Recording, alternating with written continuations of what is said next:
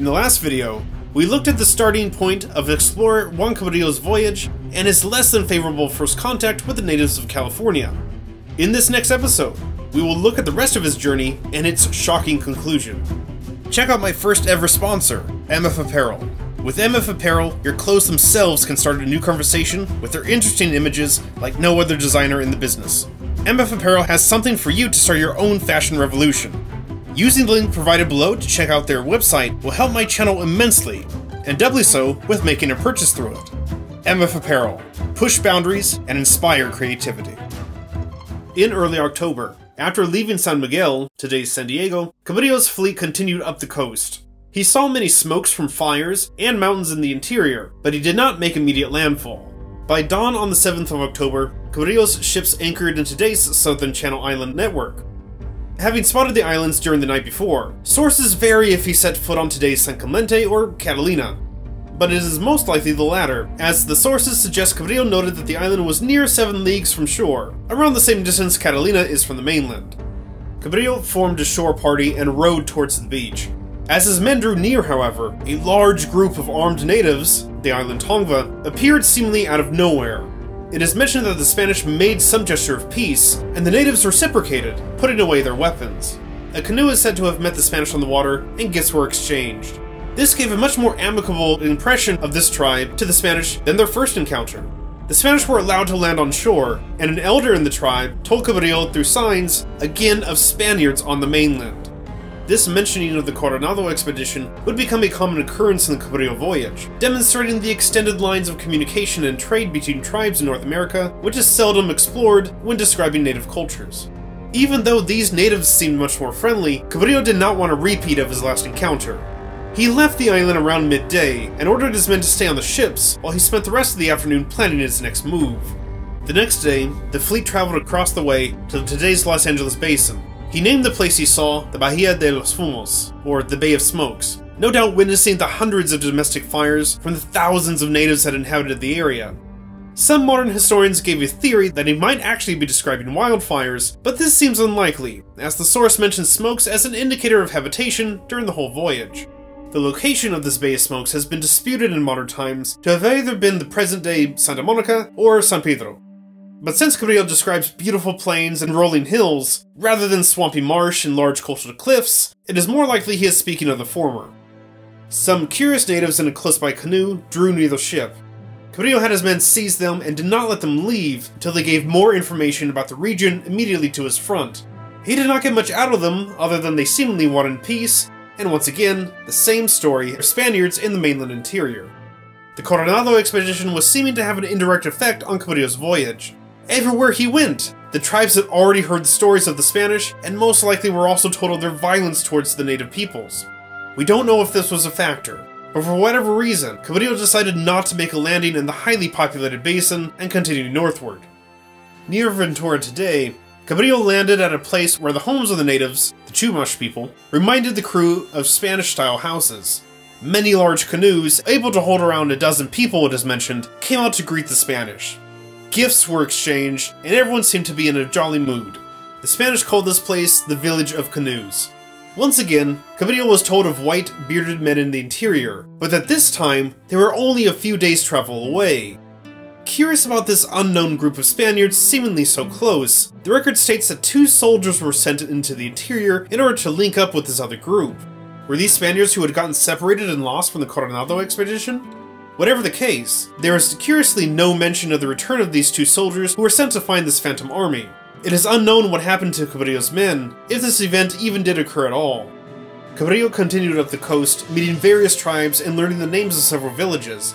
It almost seemed like every coastal tribe wanted to see the Spanish with their own eyes. They brought gifts for bartering, and Cabrillo gathered as much information as he could about the surrounding cultures and landscapes. He learned of the rich natural resources that California possessed, but unfortunately, no gold or transcontinental river. Near the modern town of Lompoc, Cabrillo's men named the area Cape Galera and stayed there for a few days due to stormy weather. Cabrillo notes that the languages of these tribes were all distinct, and that they had often fought many conflicts with one another. Towards the end of October, Cabrillo's fleet was encountering heavier weather and rougher seas, but they were determined to still travel as far north as they reasonably could. However, progress would be much slower. In fact, Cabrillo's ships had to travel back south for a short time to find the sufficient trees to make repairs due to recent storms. After the repairs were done, he continued up the coast, documenting many native customs and cultures along the way. By mid-November, Cabrillo's ships had made it as far north as Monterey Bay, but then a massive storm hit them. The winds pushed the ships in various directions, and even separated one of them from the main group. After a few days of fighting the storms, Cabrillo and the rest of his crew went looking for the lost ship in the direction of the northward blowing wind. They are believed to have passed the outlet of the Russian River near the inland town of present-day Santa Rosa. On November 15th, they spotted the lost ship and caught up with them. The source is unclear of which ship went missing, but the lost crew explained that it was rough sailing, but they managed to keep the ship from running into the rocks. The coastline here was full of dense woods, and they saw no sign of native habitation. It is believed at this point, as winter storms were growing in intensity and not wanting to risk the lives of his crew, Cabrillo turned back. And so, they began the trip south to Mexico. Sailing back was swift, as the Spanish were no longer fighting the current, and by December, he was already back in Southern California. Though making good progress, the seas were getting too rough, and Cabrillo realized that he would need to winter here and resupply while waiting for the season to pass. And an island seemed to offer more security than the mainland. It is at this point that many have debated for decades which island did Cabrillo and his men winter at. Smith's translation of the Spanish documents suggests that it was San Miguel Island in the northern Channel Island system. Others contend that it was the islands of Santa Rosa, San Clemente, or San Nicolas. But since the original ship's logs were lost, there's no sure way to know. But the widest believed consensus I could find, that is also supported by the General Archives of the Indies in Spain, is the island of Catalina. This does make some sense in that Cabrillo would have probably wanted to winter in a place where he felt the natives would be nice enough to let them stay for a few weeks, and his last encounter on the island went reasonably well. But regardless of where he was, the events that took place on the island would leave a lasting impression for future Spanish authorities. Smith's translation is virtually silent on what happened to Cabrillo and his men, but other sources give more information. Nobody knows what happened for sure, but it seems that while the natives were friendly at first, prolonged interaction between both groups took its toll. The Spanish must have given several offenses to the villages on the island and overstayed their welcome. And while there is no evidence for this, it has been rumored that a Spaniard or two tried to force themselves upon some of the women. This was the last straw. Cabrillo must have sensed something brewing and began moving his men and supplies to the ships. In late December, near Christmas Eve, Cabrillo's men were ambushed and chased back to the beach. Seeing this from his flagship, Cabrillo made a valiant effort to row back to the shore to save the remaining Spanish there. The choppy seas made it difficult to get to the ship, and the men must have been panicking. Cabrillo, once ashore, jumped out of his boat and tried to lead a defense, but no sooner did he leave the craft than he slipped on a jagged rock and split open his tibia, and may have even broken his arm as well. His men managed to get him back to the San Salvador, but Cabrillo's leg became infected with gangrene. After a few days of pain and fever, he passed away on January 3rd, 1543. He was said to have been buried somewhere on Catalina or San Clemente, but his grave has never been found. It is unrecorded if or how many Spaniards were killed or wounded in the attack, as Cabrillo's fate was the only one mentioned, but many suggest that a majority of the men were able to make it back to the ships alive, or were already on the vessels once the fighting started. Ship's pilot Bartolome Ferrer was given command right before Cabrillo died.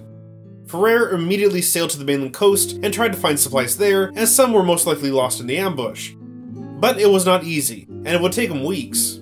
Word must have spread long before the events on Catalina of the Spanish behavior. And while there were no more recorded attacks on the Spanish, many of the once generous coastal tribes did not seem willing to trade or give food to Ferrer.